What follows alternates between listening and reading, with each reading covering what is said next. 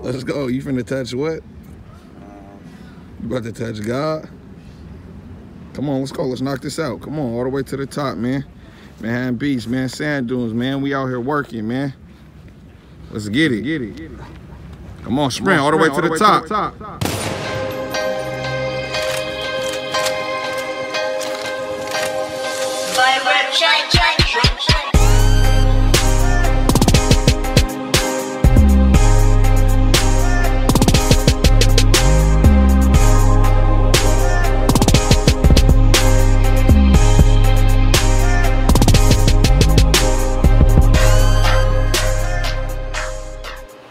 Everybody, this is Kwam, aka Sniper Kwam. This is Behind the Grind with Cartiea French-Toney, aka Frenchie, aka Hotbread. I've always had this void since I was a kid that, you know, my dad passed away when I was 4.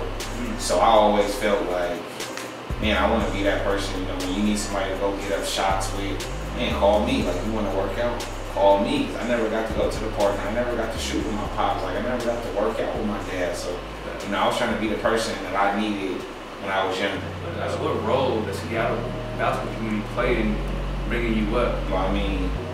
Once you get to the Rotary, it's like, it's one big family. Like, you know, when people say that 19th and Spruce, like, it means something. And now, what I'm doing now, Daryl's a mentor to me. I can call Daryl at any time and he'll give me some advice. If I'm doing something wrong, he'll check me on it, you know?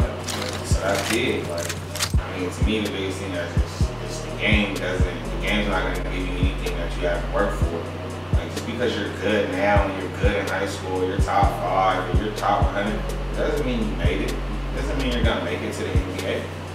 Like, there's dudes who are 300 or not even on the list, and they're working just as hard, and their goals are the same. And you don't hear about them on YouTube, and you don't see them on Scout or Rivals or on any websites or any tweets.